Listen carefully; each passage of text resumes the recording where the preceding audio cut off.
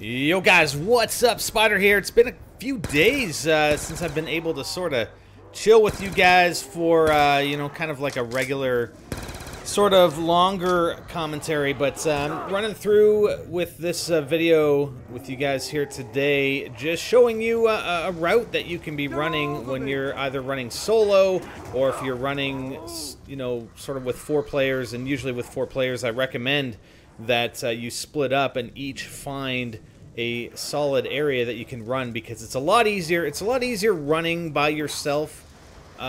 If you're playing co-op, let's say you're playing 4 players, it's a lot easier, in my opinion, on any map to pick a spot and each player goes to their own spot and they're sort of separated, and it thins out the zombies. It thins them out, and it's far easier to run at any of these spots than it is to run them just when you're solo and you're not running co-op. So this is the cafeteria, and we've got a few things available to us. I haven't even purchased claymores, so I'm going to purchase claymores. But we've got the acid trap, and there are 3 windows, so the zombies come in from 3 windows.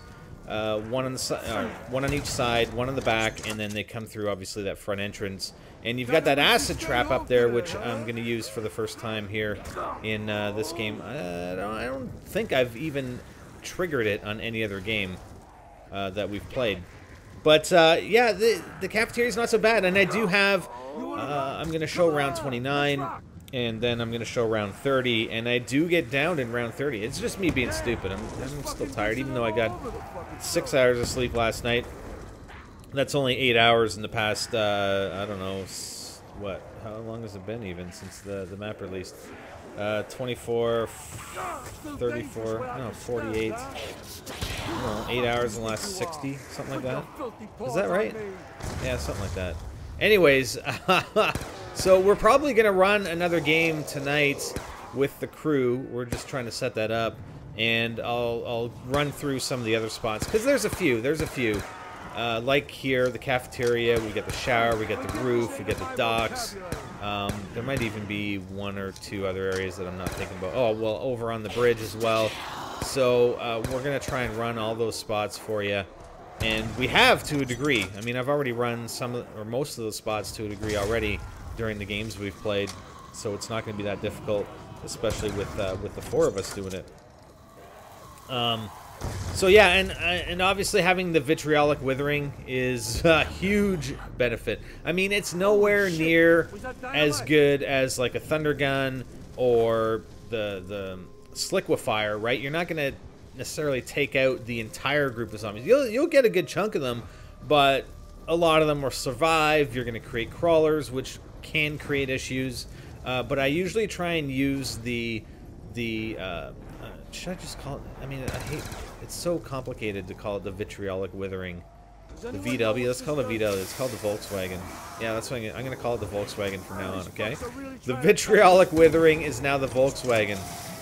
So there's the acid trap, and the acid trap just destroys anything coming in that front, obviously. I mean, you could even use it if you want to, train a group of zombies, go out into the corridor, though I wouldn't really recommend it, and then come back in and turn on the acid trap. I really wouldn't want to be out in the corridor after hitting the acid trap and killing all the zombies coming out of the cafeteria. I'd do it the other way, coming back in. But yeah, back to the VW. It's pretty good. Again, it acts like an upgraded crossbow. When you shoot it, it shoots out three bursts of the I don't know, the acid canisters, let's call them. They stick to the zombies, and it attracts all the zombies. They're attracted to it. It's like, oh, look at the glowing green light of acid. I want some, and they all go to it, and then they go boom. And just for my thoughts on the map, I know people have been asking, what do you think of Mob of the Dead? Do you like it? Is it the best map ever? I mean, I think it's a great map. I think it's a great map. It's large. I mean, I hate the fact that, and this has been the case since Transit, Die Rise, and now here, if you have a crawler in a certain area, the maps are so large that when you get too far away from the zombies, the logic in the game requires that the zombie, respawn closer to where you are. But if they're hurt, like that zombie right there that didn't have an arm, he'd likely just die. He wouldn't respawn. So, and the same goes for a crawler. If you only have a crawler left at the end of the round, and you want to go to the other side of the map without starting the next round, like you're stuck, you gotta trail the crawler all the way over. And if he's a slow crawler, it takes forever. And I should know because I did it in this game. And here's the stupid mistake I make here. Again, just not paying attention. I mean, I could have easily gotten past that zombie, and I'm trying to get out of here by shooting the zombies with the Volkswagen, but damn it, I can't get out, and then the Volkswagen takes me down because you do take some damage. But here, I mean, it's actually a good point because then you get to see, okay, well, what happens if you get downed in the cafeteria? I mean, I need to get my perks, so I'm gonna get rid of these zombies. I'm gonna clear a path out of here because I don't want to be in the cafeteria anymore. I want to run. I want to get the hell out of here, and I want to get my perks. So if you're going to run the cafeteria on solo, and I'll show you why you want to do this, just make sure before you start running around that the gondola is at the top. Because I want to get Jug first. I know I can, I can just run straight forward and go through the Citadel tunnels, but instead I turn this way, and I'm thinking, well, let's go to the gondola. But then I'm like, yeah, it's not at the top. And I start running towards it. I'm like, you know what? I'm not going to call this thing. Screw that. And look at all the zombies coming in. I'm like, no, I gotta go through the tunnels here. And I almost get caught. That's crazy. But what you can do is shoot the zombies. I mean, if you have, you know, it looks like you're going to get caught in the hallway, you can just turn around, shoot the zombies that are chasing you, and try and avoid the ones in front because they'll be attracted to those rounds, those vials of acid. So we're gonna run all the way down here in the Citadel tunnels, and the other benefit here is that I think with that last shot from the Volkswagen, we killed most of the zombies. There are only a couple left, except for that one possibly. So you just want to be careful because there are a couple spawn points on the way down here in order to get Jug. Like I said, the gondola is your best bet. The gondola would have been absolutely fantastic. I would have been down here and gotten Jug probably before any zombies spawn in. So, again, you're going to run the cafeteria and make sure it's at the top for cases like this. So we're going to go back up. We're going to get the rest of our perks, and there are only a couple zombies left.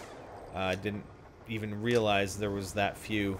And we're going to get Deadshot, and we're going to get our Speed Cola, and then that's it. We're going to keep running. Actually, I think I still have this game paused. But a good running spot. Definitely in the cafeteria, one of several that you can run, but probably I know people have run in the shower. I don't know if I necessarily like the shower, running the shower solo, or I just don't have the knack for it just yet. I mean, the cafeteria seemed really easy to me. The shower I actually had some problems with, but I just need to run it some more, I think. Anyways, that's about it. I wanted to bring this to you, and we'll have more for you as far as running spots, and especially, honestly, with what I think we can do in co-op, I think we can get to pretty much any round we want. It's just a matter of having the appropriate amount of time to do it.